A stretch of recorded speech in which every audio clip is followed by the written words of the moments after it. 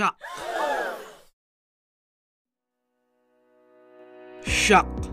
Shock is a life-threatening condition that occurs when body is not getting enough blood flow.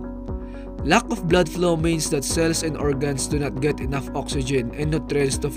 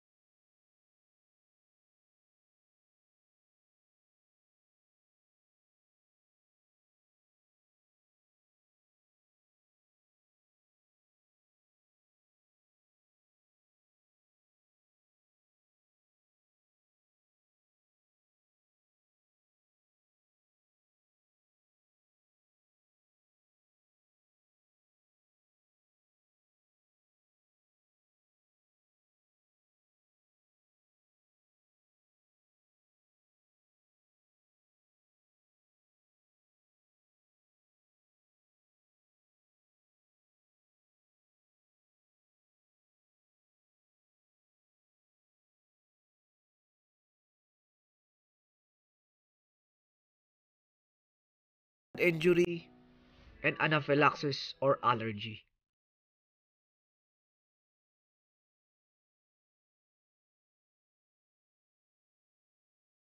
First aid management.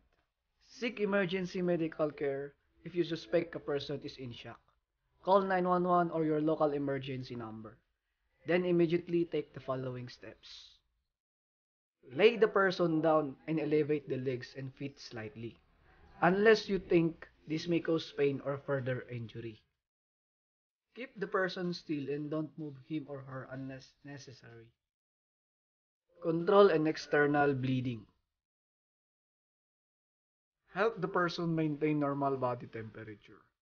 Loosen tight clothing and if needed, cover the person with a blanket to prevent chilling. Do not let the person eat or drink anything.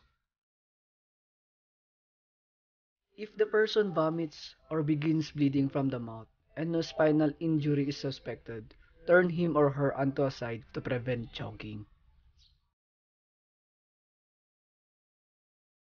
Begin CPR if the person shows no signs of life, such as not breathing, coughing, or moving. Lastly, reassure the person every now and then.